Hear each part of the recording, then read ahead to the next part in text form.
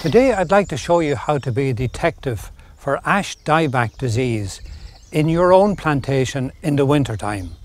This is a very fine plantation of ash trees. It's 22 years old and we want to check the shoots in the crown to see if there's any ash dieback disease in it.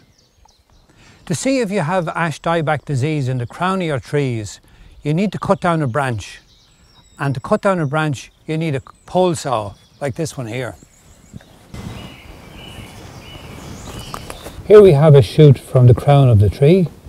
Looks perfectly healthy, nice green colour on the stem, typical black buds of an ash tree. On the other hand, this is one that also comes from the crown of the tree. We can see a green colour here, but evidence that we have an infection with a change in colour from green to a brown orangey colour on the stem.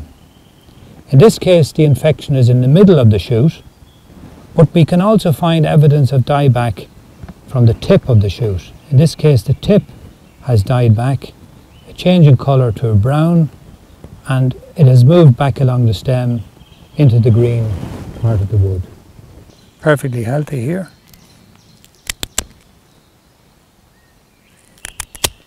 Now we're beginning to see some brown tissue, and it's completely brown on the inside there, corresponding with the brown on the outside of the stem. Here we can see the brown stain due to the cholera disease, which kills the inside of the stem. Ash dieback disease has been confirmed and identified by the Department of Agriculture in this plantation. But if you want to check your own plantation, take shoots down from the crown and examine them carefully for changes in the coloration as we've shown you.